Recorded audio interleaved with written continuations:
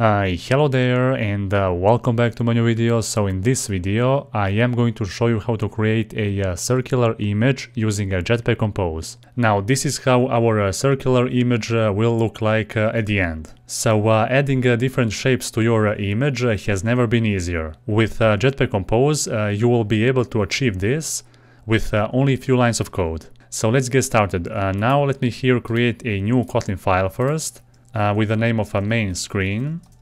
Let's also create here a new composable function with the same name. And also we can create a preview function as well. So main screen preview.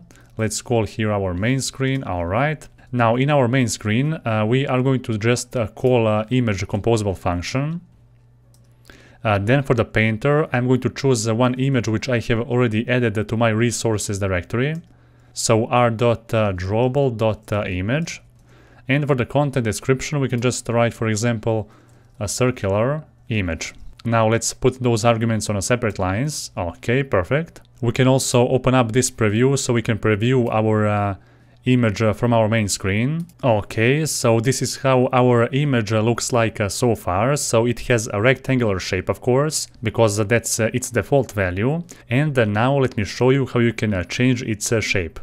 So the only thing that you need to do, you need to add here a modifier on your image. So Android X Compose UI. We can also set the size of this image to be, for example, 300 dp in this example. And after that we just need to call a clip function, and there we need to specify a circle shape. So now let's try and refresh this preview. Now we have received a circular shape for our image.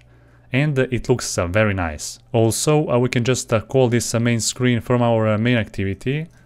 So just call this main screen composable function so we can run that in our Android emulator. We can also add here a box to fill the whole screen size. So just add a modifier, fill max size, and inside just call main screen. Okay, so there we go. This is how now our main screen will look like. If you want to center this on the screen, just add here content alignment, run that again. And there you go. So now we have successfully changed the shape of our image. And of course, you don't need to use a circle shape if you don't want to.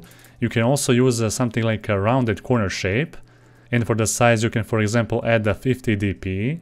Now let's run this on our emulator once again so we can check it out. So now we are going to get some different shape, okay? And if you're wondering how to add a border on this image, well, worry no more, because it's very easy. You just need to specify one more modifier called the border. Then for the width we can specify maybe 10 dp, let's say. Then for the color we can add color.cyan maybe. And now let's run this app on our Android emulator once again so we can check that out. So now you are not going to receive here an expected result. So our image has this corner radius of 50 dp on each and every side, but this border is actually drawn in the rectangular shape. And the reason why is because this border function accepts the third parameter, which is a shape, and its default value is a rectangular shape. So what we need to do here, we need to also specify a shape here. In our case, a rounded corner shape, the same as before.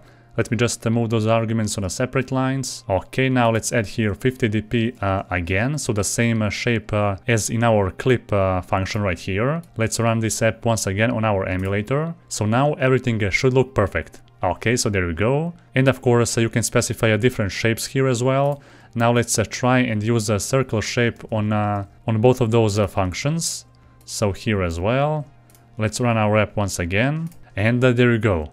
So that's how you can create a circular shape image with a Jetpack Compose. It's very simple and you need only 2 lines of code. So thank you for watching. I hope you enjoyed. Comment down below if you want to see more interesting videos about Jetpack Compose in general. Like this video if you find it helpful, of course, and see you in the next one.